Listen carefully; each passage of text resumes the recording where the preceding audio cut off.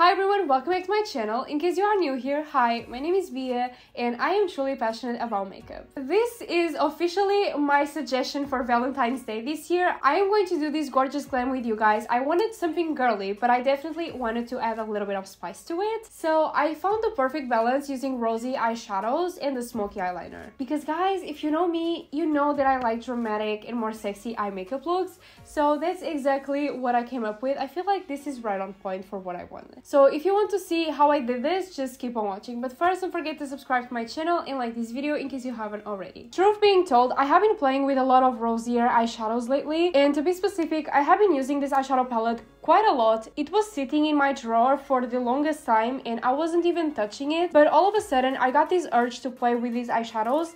And I remembered why I love this eyeshadow palette so much. Honestly, to me personally, this is one of the best naked eyeshadow palettes just because of the color story. I feel like it has so many rosy shades and all of them go so well together.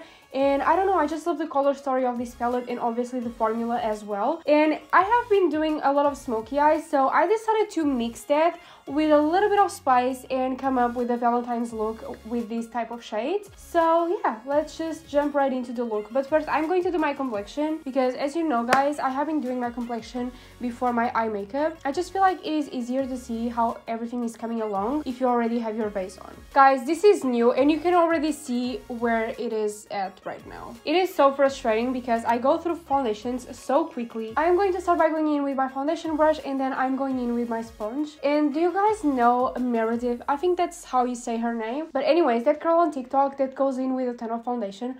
Honestly, I have been counting the pumps of foundation that I have been applying lately and I am not too far from that. I think that she goes in with like 8 pumps of foundation and I am not that far guys. Sometimes I go in with 7, sometimes even 8, but it also depends a lot. Like whenever you are going in with a sponge, the sponge absorbs so much that it makes it kind of necessary to apply a little bit more. That's why I have been going with my foundation brush first and only then with my sponge, because if I go just with my sponge, it will absorb so much that I will just constantly be using more and more foundation to get my whole face covered. I am now going in with my Real Techniques sponge and guys, my sponge is absolutely destroyed. My restock is on its way, but it is not arriving until Tuesday, and so at this point I'm just praying that this one doesn't like fall apart. I'm just waiting for the moment that it just opens up and I have 2 sponges. My lips are so dry, but I'm running out of my Laneige lip sleeping mask. I have to order restock. I'm going in with some of my Maracuja lip juicy lip.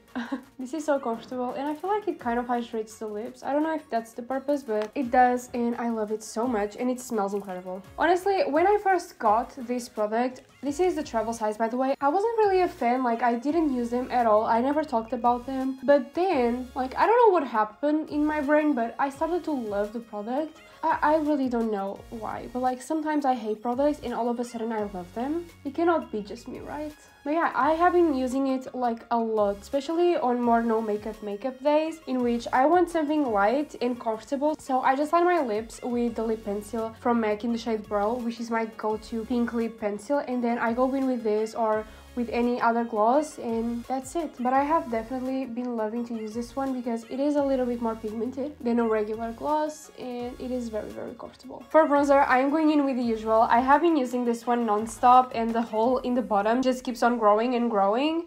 And I am not ready to repurchase this. This is so expensive, guys. I love NARS and I love high-end products, but like the price point can sometimes be a little bit overwhelming. To me personally, there is nothing about this formula that I can point as a flaw. And guys, I am so sorry about my annoying voice, but I am kind of sick or getting sick. I don't know what the hell is going on, but my body is not doing so well at this point, and my voice is definitely the first one being affected in all of this. And by the way, I didn't mention, but the foundation brush that I was using was from Nirei Beauty and this brush is from Japanese. It is the Contour Blender. This is by far my favorite brush that I've ever used to do this. The fact that it's not too dense, not too fluffy, not too big, not too small, it's just like perfect in all the ways that I need it to be perfect. Does that make sense? I don't know. That's how I would describe it. A little bit in here. I use this bronzer in here to add like the lightest scalp because this bronzer is not too warm. If it is too much of a warm shade, it will just look weird instead of like shaping your face a little bit. If you want to shape shift, you gotta go in with contour and not bronzer. I feel like contour has been like popularized for like the wrong reasons. It kind of seems like nobody is happy with their face features and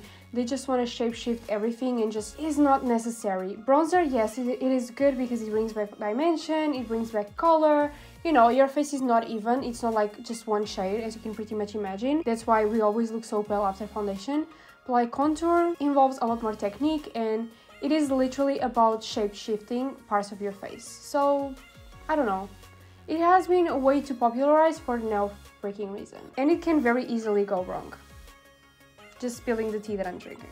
If there is one thing in this life that I love is tea. And no, I do not mix it with milk. Before I go on with my monologue, this is the concealer that I'm going to use. This is from Zoeva and it is the Authentic Skin Perfector Retouch Concealer. As I was saying, I do not mix milk on my tea. Personally, I find it disgusting. Don't get me wrong, like I hate flavored drinks, so tea with milk for me is like flavored milk. I don't know if that makes sense to you, but I just can't. I'm just mixing these two shades because, as I always say, one is too light, another one is too dark, and right in the middle is where I land. I am so full of cat hair, but I think I have a new theory of why I am constantly getting cat hair on my face. Oh my god, I forgot about blush. No, but I'm going in with a happy one. Never mind. No, I'm going in with blush first. As I was saying, I forgot about blush, so I'm going in with the Rare Beauty one in the shade Happy. I feel like my camera has been playing a lot of games with me. First of all, the white balance is completely off sometimes, even though it is set to a specific white balance, and if I'm talking like another language to you, please allow me to vent. And second of all, sometimes I'm showing products and it just refuses to focus. And guys, I am really short-sighted, so I cannot see much of what my camera is focusing. I just have faith. And sometimes while I am editing, I realize that I barely focus on the products and sometimes I have to reshoot things. Oh, I completely forgot to finish my story, but yeah, I have a new theory of why I constantly get cat hair on my face, which is pretty much the fact that I have my heater right next to me. And do you know like how, this is a little bit of science, okay? Do you know how hot air is less dense, so it goes up? I've been finding a lot of cat hair flying as well. So that's my theory for now of why I get so much cat hair on my face constantly. But am I going to change the placement of the heater? No, because my house is currently feeling like Antarctica and I am not a cold person. Like my dream is to live in LA, not only because of my occupation and because I want to pursue this long term, but also because I love the weather. Like I love the heat. Like I lived in the UK for like a few months because I was an interchange student for a semester, and guys, when I tell you that I suffered. Listen, I was cold all the time. I was so tense that my back was constantly hurting. Anyways, now actually moving on to concealer. I am not checking if this is well blended, so let's just all pray together. And I know that I have a little bit of blush on my lids, but I'm not mad because I'm going in with pink eyeshadows.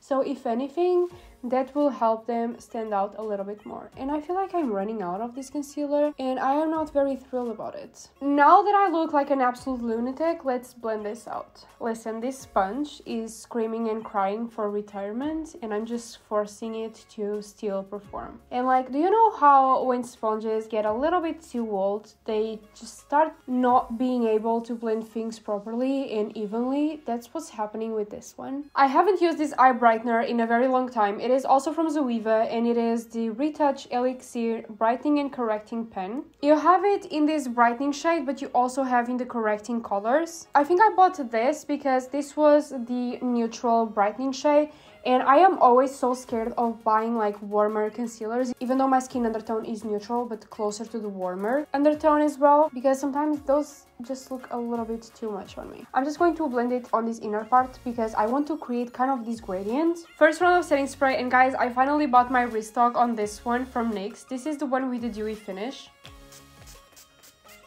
And now I'm just going to let it dry. Now that this is completely dry, I'm going in with some setting powder. This is the Easy Bake from Huda Beauty. And just for reference, I have it in the shade Pound Cake. I have been finding myself using this brush from Zoeva. This is the 106, the powder brush, like non-stop. It is so soft and it is so big. And I just love the way that it applies the powder. It totally does not disrupt the makeup underneath. And I'm just going to do some tapping motions. And by the way, guys, thank you so much for the love and support that you have been showing me on TikTok as well. My TikTok community has been growing so much, and if you don't follow me over there, I am going to leave my handle in here, but I also leave my handles in the description all the time, so don't forget to check it out, because if you like my content in here, think of this but daily and in shorter videos. I will say though that I never thought that I would prefer TikTok over Instagram, but if I'm being completely honest, I have been loving TikTok and kind of hating Instagram in a way, because I am so sick of the aesthetics, which is kind of ironic because you have a lot of that and the professionalism on YouTube, like everything is very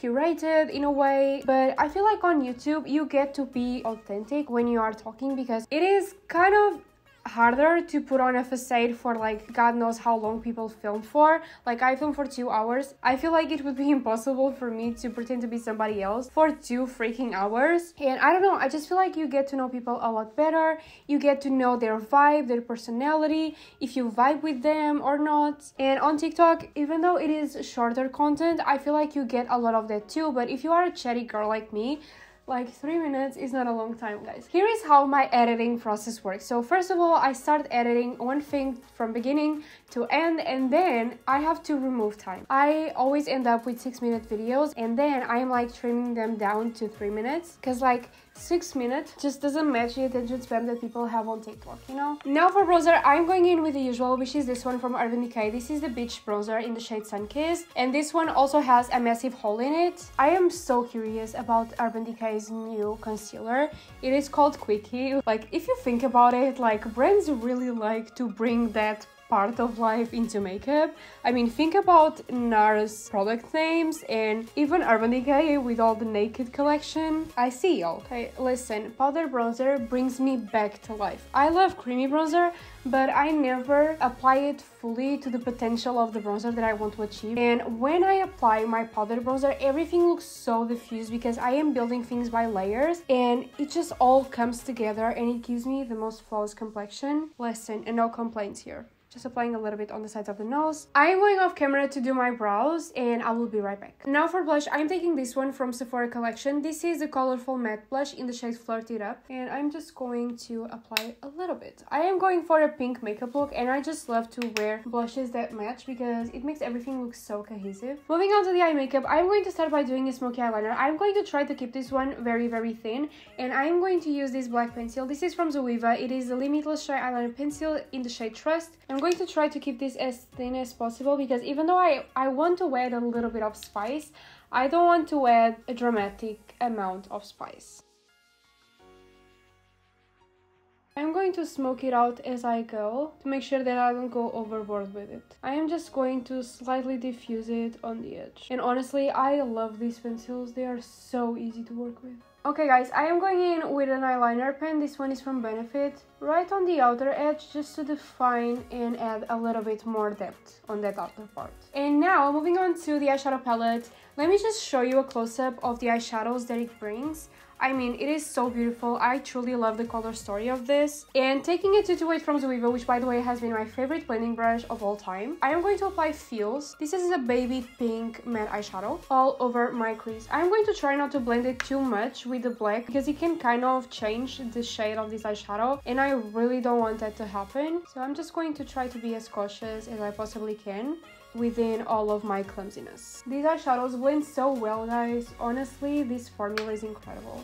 When I was getting into makeup, I was always using like rosier shades, especially because my first and for a while only eyeshadow palette was full of that type of tones, but I truly love them. But then for a hot minute I stopped and I was only playing with brown shades. You guys know how much I am into like bronzier looks, but now I have been getting back into this type of eyeshadows. Guys, I am going to use this brush. Please ignore the fact that it's blue. It is actually stained, but it's clean. And I think I'm going to add Devilish, which is this deep berry shade, on my outer V for that extra depth. I'm just going to start tapping it. I love this brush for this because it gives me a ton of precision, but it's actually really good to blend. I want to build a softer transition in between the eyeliner and the eyeshadow, so I am taking Privacy, which is pretty much a very deep brown shade, but it has like this red undertone to it, and I'm going to press it right on the edge of the eyeliner. And I'm also going to use it to add a little bit of depth next to my lashes. Yep,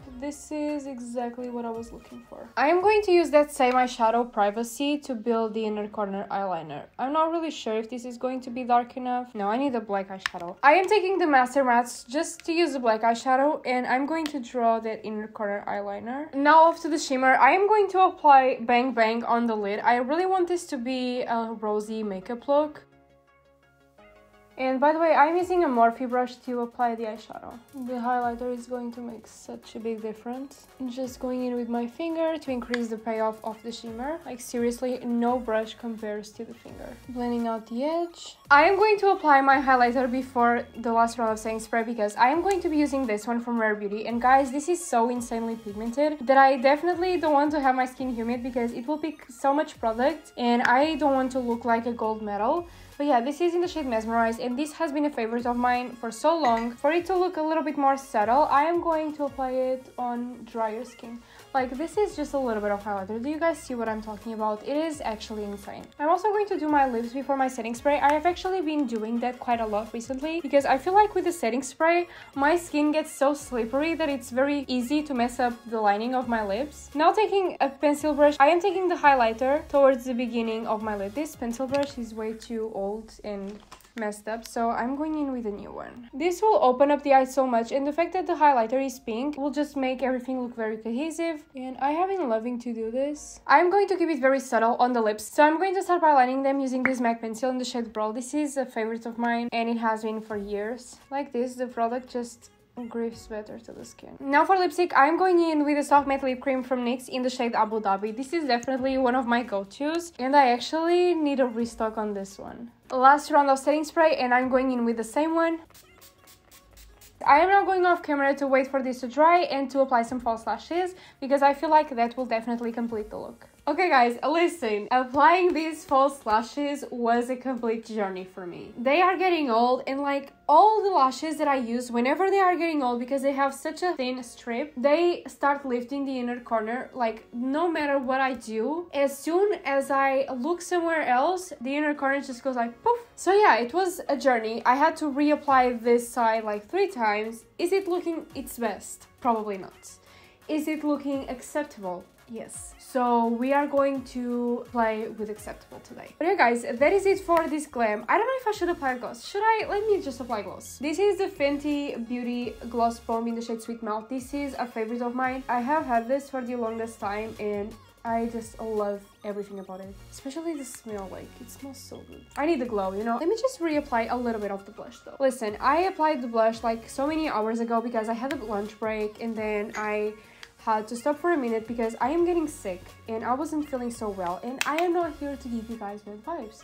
So I took a break, took some medication, waited for it to do its thing. This is the final glam. I'm going to insert a video like for you guys to see in detail the makeup look. I'm going to zoom you guys in a little bit. And I honestly am so excited for Valentine's Day. I am planning this date and I cannot wait because my love language is definitely quality time. And if there is something that me and my boyfriend have been lacking, is quality time. But by the way guys, if you know your love language, let me know in the comments which one it is, because I always find so fascinating to kind of figure out how people feel the most appreciated and loved. And also let me know your plans for this one as well. And yeah guys, before you leave this video, don't forget to subscribe to my channel and also to leave this video a like in case you guys haven't already. And in case you enjoy my content, here's a playlist full of videos that I am sure that you guys are going to love as well. Bye guys, and I will see you on my next video.